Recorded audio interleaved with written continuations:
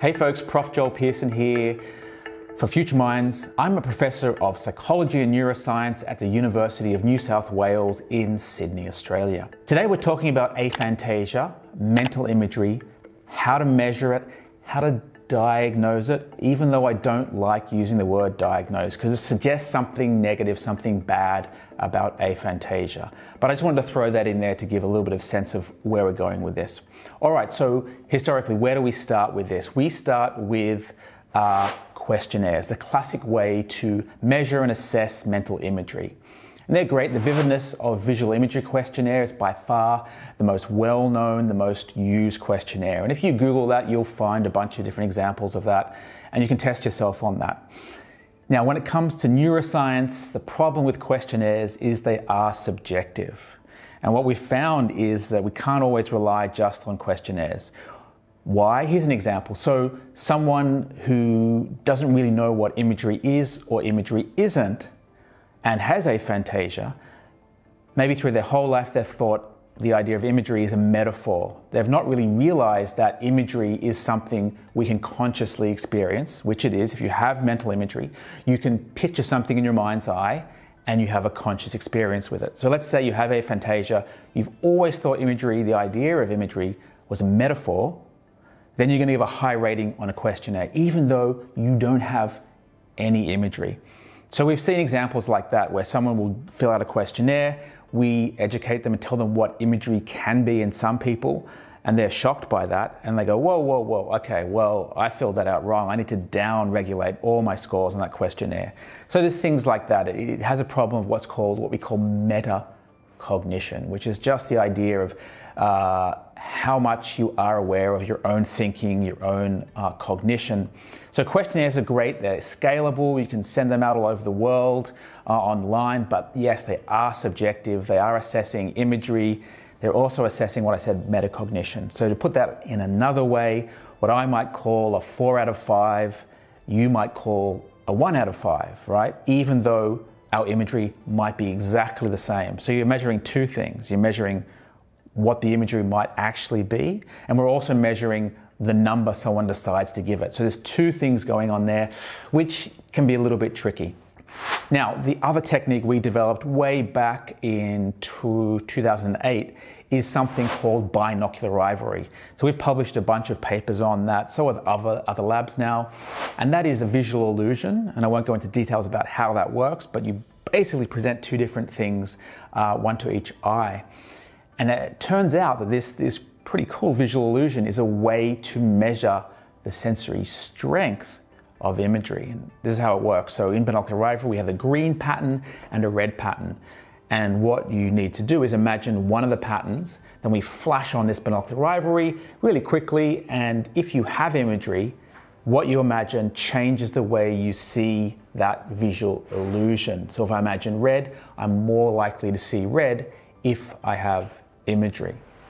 Right, so it's a step forward, it's less subjective, there's less metacognition there. You can argue that, hey, there's a bit of metacognition, there's a bit of subjectivity in this binocular rivalry illusion, and there's also ways to get around that. You can put in little probes and little things into the binocular rivalry thing, so you don't have to give your opinion of which one of those red or green patterns was dominant. So there are ways to get around that, there are ways for it to be quite objective and reliable. So that's the second technique, binocular rivalry.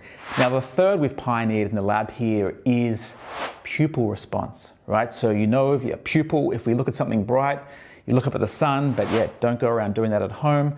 But any bright light will cause your pupil to contract, right? So it's protecting your eye, it's letting less light in.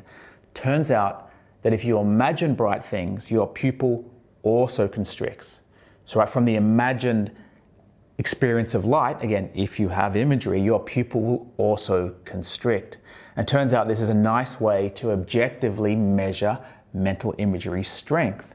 The stronger your imagery, and indeed the more vivid your imagery, the more constriction you get of that pupil when you imagine bright things compared to when you imagine dark things. So that's what are we up to, the third way of measuring it. You can measure imagery in other ways. You can measure the emotional response, if you like, to imagining scary things. So you can have people read scary stories, swimming in the ocean and the shark swims by, that kind of thing, and they will get slightly aroused, they get slightly scared by that, and we can measure that with skin conductance. So you sweat slightly more, right? You're not dripping like you're doing a workout. Put a little probe on someone's finger, and we measure how much their sweat changes. The stronger their imagery, the stronger their emotional response from the emotional imagery, and that's another way to measure it. Again, but emotions come in there, so it's not as clean as probably the binocular rivalry or the pupil response. So they're the main ways to measure it. Of course, we can put you in a brain scanner. You can have your brain scanned with functional magnetic resonance imaging while you're trying to imagine something, while you're attempting imagery. So we can do that as well. Of course, as a diagnostic tool, that's much more time expensive, and it just costs a lot more. Scanners typically cost, hundreds or thousands of dollars per hour. So while we use those methods for actual research, they're not great to sort of test your imagery at home. EEG, electroencephalography, will be another method we can use to try and assess your imagery, but again, requires a whole lot of wires going to your head, cumbersome, slow, need a lot of tech. I really think the questionnaires, binocular rivalry, and pupil response are the most interesting ways, and potentially most scalable and objective. We're working on ways to do the pupil response on a mobile device, on your phone. So if that works out, I think it might work out, then anyone could measure their imagery strength at home using their phone in an objective and reliable manner. So that's a really brief intro into how you can assess aphantasia.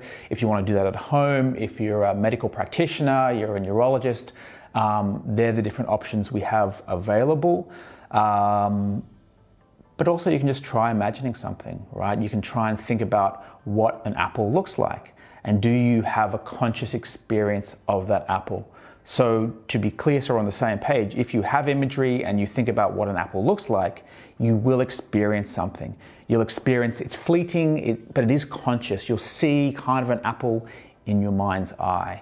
So some people with imagery will have that experience. People with very strong imagery, hyperphantasia, will have a very strong and vivid and clear experience of the apple. So that's it, a mini intro, course 101 into measuring aphantasia, measuring mental imagery. Hope it was useful. If you like this content, subscribe, hit the like button. It helps with the algorithms, of course, and I'll see you next time.